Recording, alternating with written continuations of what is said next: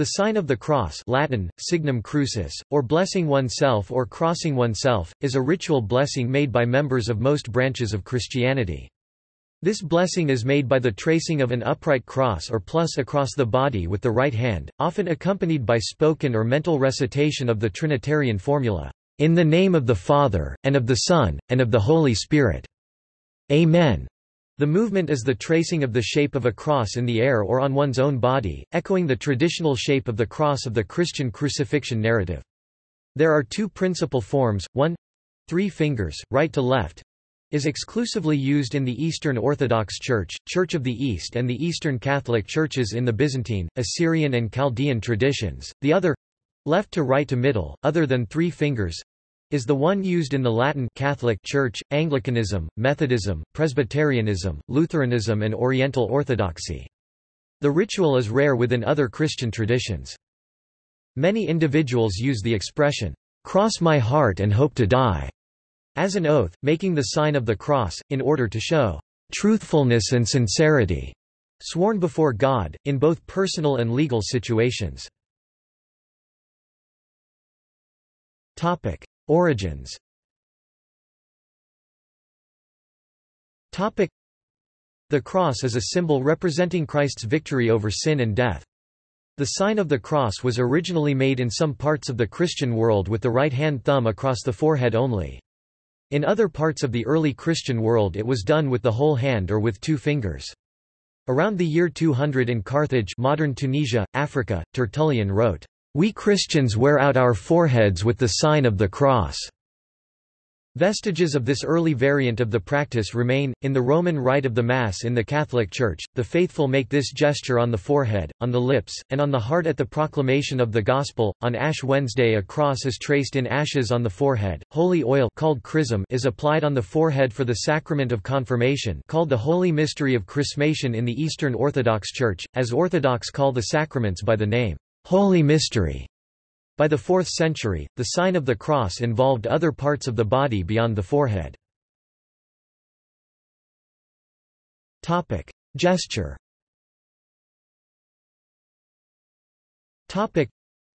The open right hand is used in Western Christianity.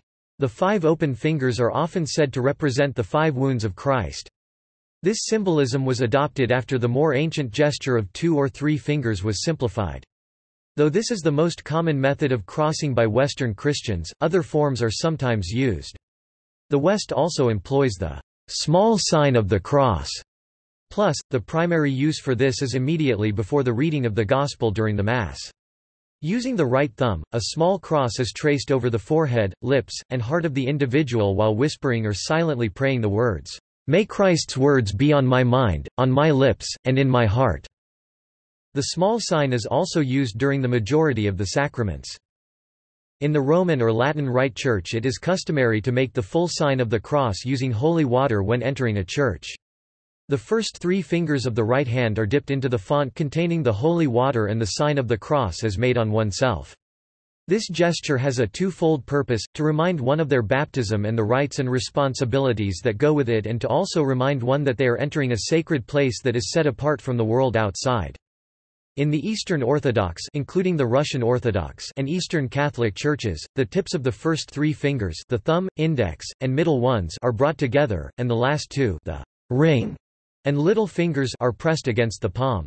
The first 3 fingers express one's faith in the Trinity, while the remaining 2 fingers represent the 2 natures of Jesus, divine and human. In Russia, until the reforms of Patriarch Nikon in the 17th century, it was customary to make the sign of the cross with 2 fingers, symbolizing the dual nature of Christ. The enforcement of the 3-finger sign was one of the reasons for the schism with the Old Believers, whose congregations continued to use the 2-finger sign of the cross.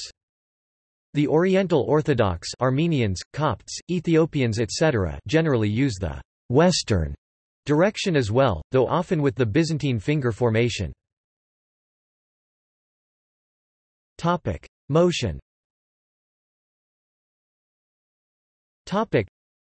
The sign of the cross is made by touching the hand sequentially to the forehead, lower chest or stomach, and both shoulders, accompanied by the Trinitarian formula, at the forehead in the name of the Father or in nomine Patris in Latin, at the stomach or heart and of the Son et Filii, across the shoulders and of the Holy Spirit, Ghost et Spiritus Sancti, and finally, Amen. There are several interpretations. According to Church Fathers, the forehead symbolizes heaven, the solar plexus or top of stomach, the earth, the shoulders, the place and sign of power. It also recalls both the Trinity and the Incarnation. Pope Innocent III (1198–1216) explained, "The sign of the cross is made with 3 fingers, because the signing is done together with the invocation of the Trinity. This is how it is done, from above to below, and from the right to the left, because Christ descended from the heavens to the earth." There are some variations, for example, a person may first place the right hand in holy water. After moving the hand from one shoulder to the other, it may be returned to the top of the stomach. It may also be accompanied by the recitation of a prayer, e.g., the Jesus Prayer, or simply, "Lord have mercy." In some Catholic countries, like Spain, Italy, Brazil and other Latin countries, it is customary to kiss one's thumb at the conclusion of the gesture, while in the Philippines, this extra step evolved into the thumb quickly touching the chin or lower lip. Ending the sign of the cross, usually and in the tradition, people make the right open hand upon the other, the left open hand, with all the 5 fingers, like in a prayer, till the height of the face. Also there is a full genuflection, with the right knee totally given down to the level of the earth, and directly in front of the Blessed Sacrament, which for the Catholic Church is the physical presence of Jesus Christ God and the Holy Spirit. Some people use the humorous mnemonic device, "spectacles, testicles, wallet and watch," to remember the sequence of motions, although this is frowned upon by some. Sequence. Theodoret 393–457 gave the following instruction: "This is how to bless someone with your hand and make the sign of the cross over them. Hold 3 fingers, as equals, together, to represent the Trinity, God the Father, God the Son, and God the Holy Ghost. These are not 3 gods, but one God in Trinity. The names are separate, but the divinity one. The Father was never incarnate, the Son incarnate, but not created, the Holy Ghost neither incarnate nor created, but issued from the Godhead, 3 in a single divinity. Divinity is one force and has one honor. They receive on obeisance from all creation, both angels and people. Thus the decree for these 3 fingers. You should hold the other 2 fingers slightly bent, not completely straight. This is because these represent the dual nature of Christ, divine and human. God in his divinity, and human in his incarnation, yet perfect in both. The upper finger represents divinity, and the lower humanity. This way salvation goes from the higher finger to the lower. So is the bending of the fingers interpreted, for the worship of heaven comes down for our salvation. This is how you must cross yourselves and give a blessing, as the Holy Fathers have commanded." Peter of Damascus, 12th century, gave the following instruction: "Then we should also marvel how demons and various diseases are dispelled by the sign of the precious and life-giving cross, which all can make without cost or effort. Who can number the panegyrics composed in its honor? The Holy Fathers have handed down to us the inner significance of this sign, so that we can refute heretics and unbelievers. The 2 fingers and single hand with which it is made represent the Lord Jesus Christ crucified, and he is thereby acknowledged to exist in 2 natures and one hypostasis or person. The use of the right hand betokens his infinite power and the fact that he sits at the right hand of the Father. That the sign begins with a downward movement from above signifies his descent to us from heaven. Again, the movement of the hand from the right side to the left drives away our enemies and declares that by his invincible power the Lord overcame the devil, who is on the left side, dark and lacking strength." Athanasius of Alexandria 269–373 AD. "By the signing of the holy and life-giving cross, devils and various scourges are driven away. For it is without price and without cost, and praises him who can say it. The Holy Fathers have, by their words, transmitted to us, and even to the unbelieving heretics, how the 2 raised fingers and the single hand reveal Christ our God in his dual nature but single substance. The right hand proclaims his immeasurable strength, his sitting on the right hand of the Father, and his coming down unto us from heaven. Again, by the movement of the hands to our right the enemies of God will be driven out, as the Lord triumphs over the devil with his incomparable power, rendering him dismal and weak. Historian Herbert Thurston interprets this as indicating that at one time both Eastern and Western Christians moved the hand from the right shoulder to the left, although the point is not entirely clear. German theologian, Valentin Thalhofer, thought writings quoted in support of this, such as that of Innocent III, refer to the small cross made upon the forehead or external objects, in which the hand moves naturally from right to left, and not the big cross made from shoulder to shoulder. Andreas Andriopoulos, author of The Sign of the Cross, gives a more detailed description of the development and the symbolism of the placement of the fingers and the direction of the movement. Today, Western Christians and the Oriental Orthodox touch the left shoulder before the right. Eastern Catholics and Orthodox Christians use the right-to-left movement. The proper sequence of tracing the sign of the cross is taught to converts from Christian denominations that are either non-Trinitarian or not using the gesture and non-Christian religions. Use.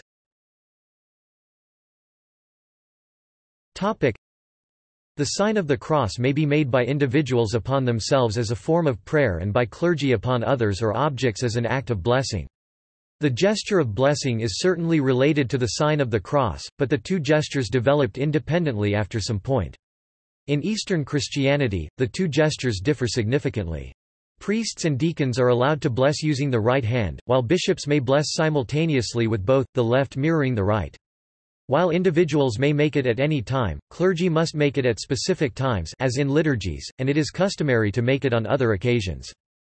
Although the sign of the cross dates to ante-Nicene Christianity, it was rejected by some of the Reformers and is absent from some forms of Protestantism, although some other Reformed Christian traditions, such as Anglicanism, Lutheranism, Presbyterianism, and Methodism sometimes use it. However, it has often been rejected by some nonconformist Protestants as being a high church practice, despite Martin Luther's positive personal view. The prescribed use of the sign in Book of Common Prayer and the defense of the sign of the cross were established in Anglican canon law in 1604. Some Christians make the sign of the cross in response to perceived blasphemy. Others sign themselves to seek God's blessing before or during an event with uncertain outcome. In Hispanic countries, people often sign themselves in public, such as athletes who cross themselves before entering the field or while concentrating for competition.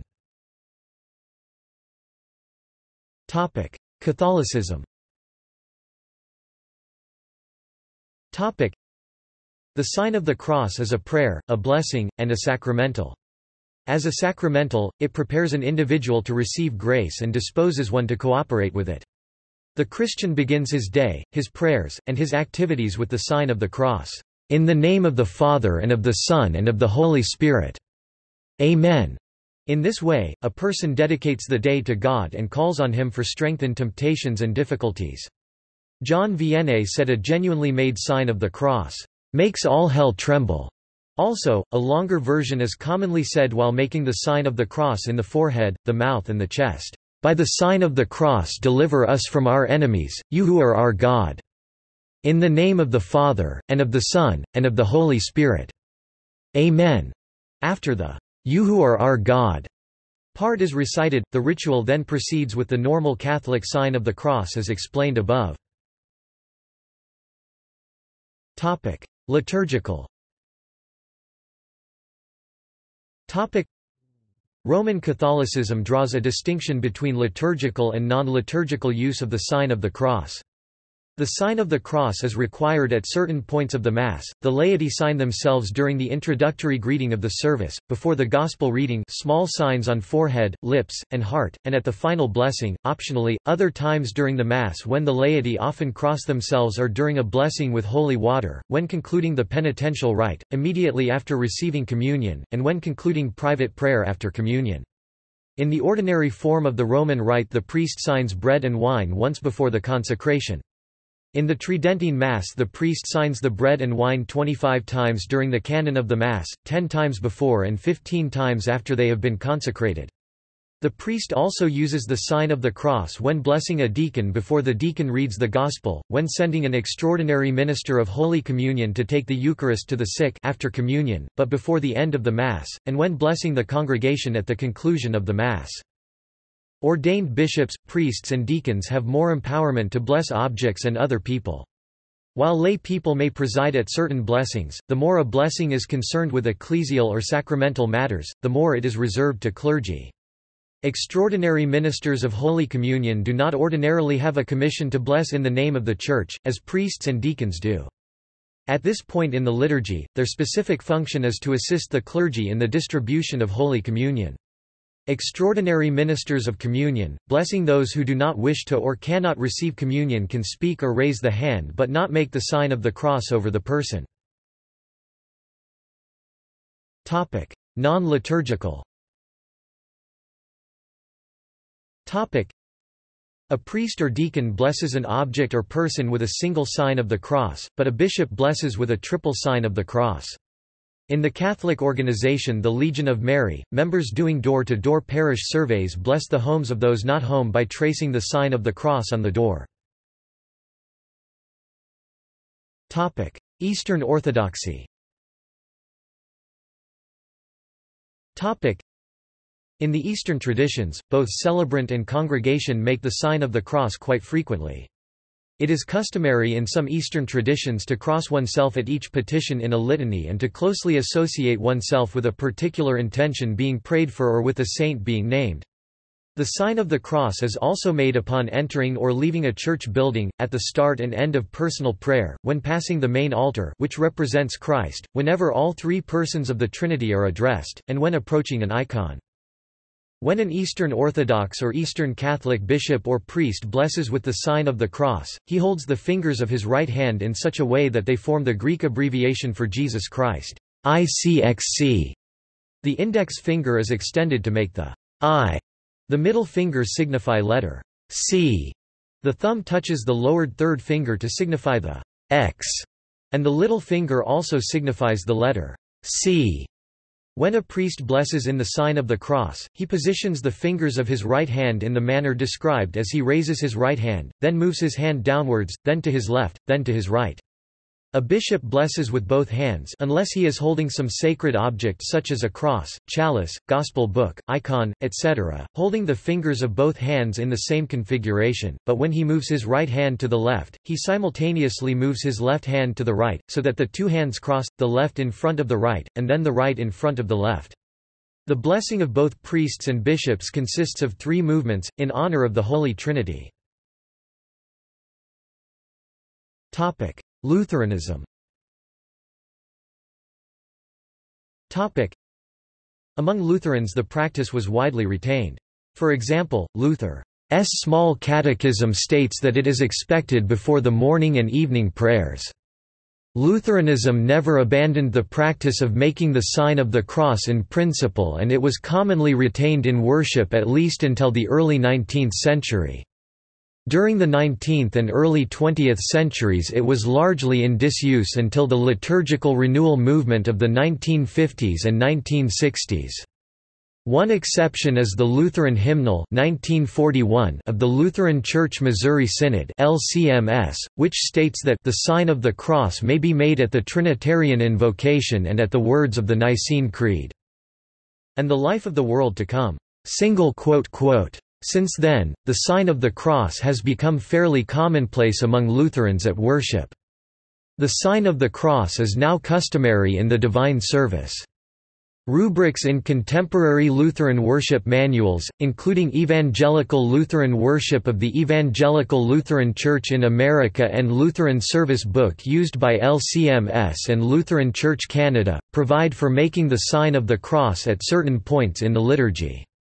Most places are the same as the Roman Catholic practice, such as at the Trinitarian Formula, the benediction, at the consecration of the Eucharist, and following reciting the Nicene or Apostles' Creed.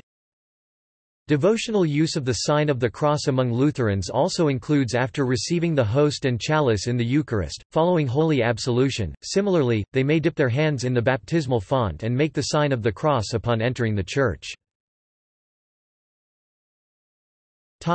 Methodism. The sign of the cross is in the Methodist liturgy, primarily in the Methodist, Episcopal, not necessarily in the UMC. and this is made by some clergy during the Great Thanksgiving, Confession of Sin and Pardon, and Benediction. John Wesley, the principal leader of the early Methodists, prepared a revision of the Book of Common Prayer for Methodist use called the Sunday Service of the Methodists in North America, which does instruct the minister to make the sign of the cross on the forehead of children just after they have been baptized. Making the sign of the cross at baptism is retained in the current Book of Worship, and widely practiced, sometimes with oil. Furthermore, on Ash Wednesday the sign of the cross is almost always applied by the elder to the foreheads of the laity. The Liturgy for Healing and Wholeness, which is becoming more commonly practiced, calls for the pastor to make the sign of the cross with oil upon the foreheads of those seeking healing. Whether or not a Methodist uses the sign for private prayer is a personal choice, but it is encouraged by the bishops of the United Methodist Church. Some United Methodists also perform the sign before and after receiving Holy Communion, and some ministers also perform the sign when blessing the congregation at the end of the sermon or service. Reformed tradition. In some Reformed churches, such as the PCUSA and the Cumberland Presbyterian Church in America, the sign of the cross is used on the foreheads during baptism or during an Ash Wednesday service when ashes are imposed on the forehead. The sign of the cross in some instances is used during communion and during the confession of sin and the creeds. In instances during a benediction, when the minister concludes the service using the Trinitarian blessing, a hand is extended and a sign of the cross is made out toward the congregation. This type of benediction is seen in quite a few high Presbyterian groups such as the Church of Scotland and congregations across the U.S., especially on the Midwest and East Coast of the United States.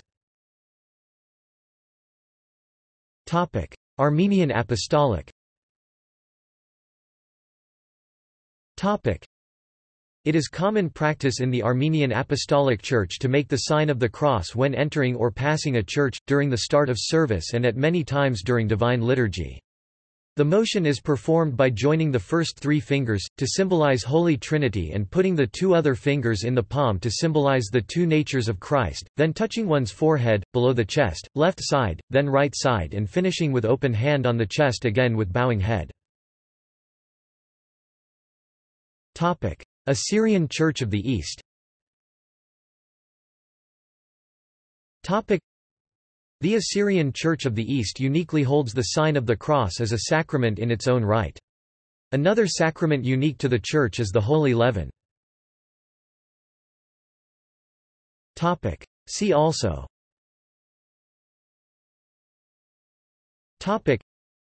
Christian symbolism, prayer in Christianity, veneration, crossed fingers. References.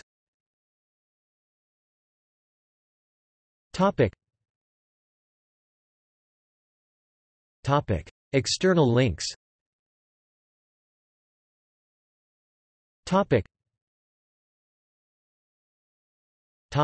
Catholic. Sacramentals. Catechism of the Catholic Church. Thurston, Herbert. The Cross and Crucifix in Liturgy. The Catholic Encyclopedia. Volume 4. New York, Robert Appleton Company, 1908. Gezi, Bert. Significance of the Sign of the Cross. Orthodox. Sign of the Cross, Orthodoxwiki.org. Why do Orthodox Christians cross themselves different than Roman Catholics? The Church Council of the 100 Chapters, 1551, Old Believers. Protestant. Why do Lutherans make the sign of the cross? Elka website. Episcopalian site.